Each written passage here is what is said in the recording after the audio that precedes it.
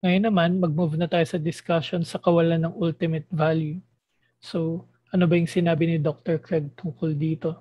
Dito naman ay sabi ni Dr. Craig na if ang life natin ay mag-end sa ating death, then walang ultimate difference whether we lived as a Stalin or a Mother Teresa.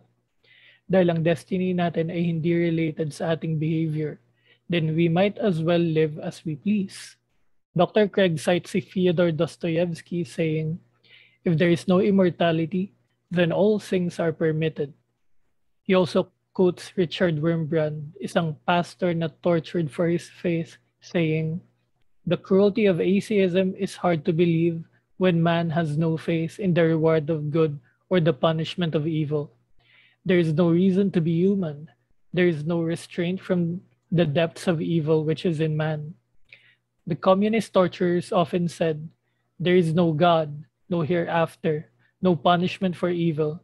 We can do what we wish. I've heard one torturer even say, I thank God in whom I don't believe, that I have lived to this hour when I can express all the evil in my heart. He expressed it in unbelievable brutality and torture inflicted on prisoners. For this reason, ay sabi ni Dr. Craig na dahil sa finality ng death, then it doesn't really matter how we live our life.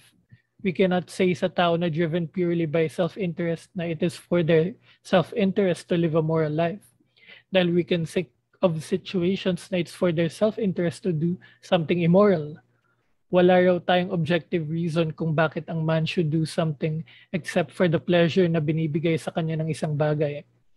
At another problem is that kung hindi nag-exist si God, then wala tayong objective standard for right and wrong. Ang moral values lang natin ay expression ng ating personal taste or byproducts lang siya ng biological evolution and social conditioning.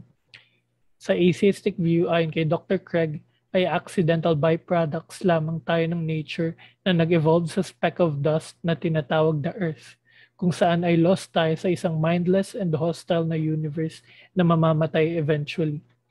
He agrees kay Richard Dawkins as he cites him saying, there's at bottom no design, no purpose, no evil, no good, nothing but pointless indifference. We are machines for propagating DNA. It is every living object's sole reason for being.